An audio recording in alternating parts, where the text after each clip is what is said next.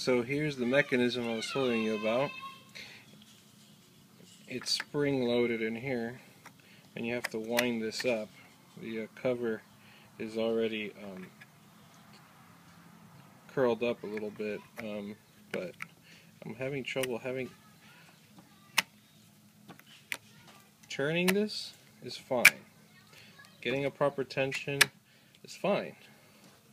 So you got it under tension right here. As you can see, there's the rest of the shaft. And basically a spring, I'm going to let go of this. See, a spring goes in here.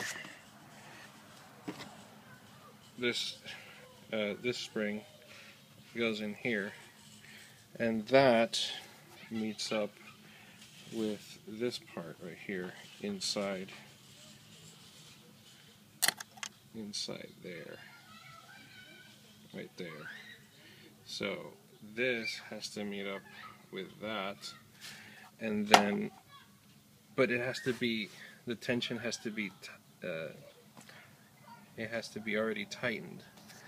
And this is the slot. There's like no way of getting like a plier or my hands in there.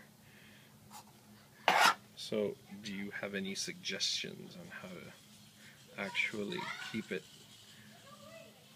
coiled up and without unwinding itself before I put that cover in? Because I seem to be able to put it about halfway through, and then I just lose eyesight. I lose